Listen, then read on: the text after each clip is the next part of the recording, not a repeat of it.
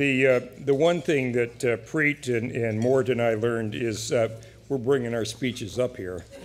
I apologize. I've got kind of a bum arm right now, and so I'm going to use these index cards as best I can, but thank you for that generous introduction. I'm here to introduce Mort Zuckerman, not myself.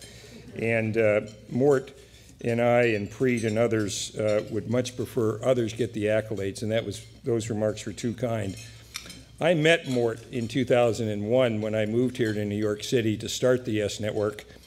And he's been my friend from that very first month, actually. I met him at our clubhouse called the Four Seasons, and I knew who he was, and I walked up and introduced myself, and this remarkable man has been a friend ever since. We know him for all kinds of accomplishments. He certainly is the chairman and editor-in-chief. I think we had earlier a picture of the Daily News.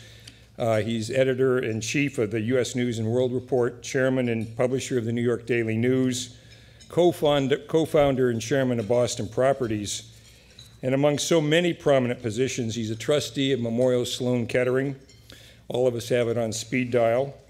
He's a member of the Washington Institute for Near East Studies, the International Institute of Strategic Studies, the Bipartisan Policy Center, and the International Peace Institute. He's also the esteemed former chairman with great distinction of the Conference of Presidents of Major American Jewish Organizations. He served with similar distinction as president of the American Israel Friendship League, and educated as many of us were in liberal arts, he then went on to do the double. He's a great lawyer, a profound businessman. He's received 7 honorary degrees. I was so grateful for the one real one that I received. How many is 7, Morton? I think that's more than I have on hands tonight. These next 2 are very big deals. I had to look them up because I didn't understand them, but they're very big deals. He's been named by the government of France, his beloved France, as a Commander of the Order of Arts and Letters, and by the Canadian government, his home country, a recipient of the Queen Elizabeth II Diamond Jubilee Medal. And in all sincerity, these are just profound awards for a profound man. And yet, despite all of these accomplishments, the kind of accomplishments that rival many of us in this room and in this city, and despite those accolades, the reason we're here this evening is because some people come into our lives and quietly go away. Others, like my friend Mort Zuckerman, stay for a while, and they leave footprints in our hearts and in our nation, and we're never the same because of it. Mort is, very simply, an extraordinary father, an extraordinary citizen, an extraordinary corporate leader, and a philanthropist like no other in this room. What distinguishes Mort from most other major company CEOs is an abiding, faith-based sense of equal and concurrent responsibility to his employees, to his shareholders, to his communities, and to our beloved nation.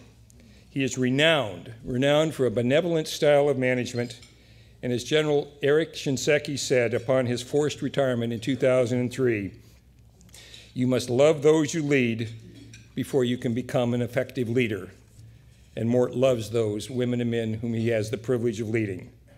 I knew John Gardner from 1971 until his passing, and John would not want us to recognize Mort as the 2016 John Gardner Lifetime Award recipient only because of his diligent, thoughtful, and very ethical hand on some of the major tillers of corporate America. No, John would have wanted us to hark back to his founding of Common Cause in 1970, when the nation needed, as it does even more so now, a bunch of Paul Reveres committed to responsible, fair governing, and to campaign finance reform.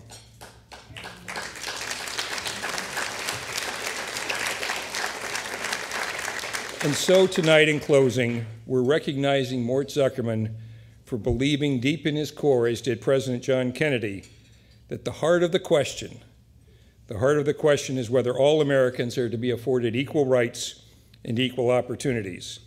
We're recognizing Mort for his belief in the imperative for a well-informed public and electorate, and we're recognizing him for his decades of unwavering support for a robust and independent press. Mort, it's a real privilege to introduce my friend, and welcome all of you, Mort Zuckerman, please.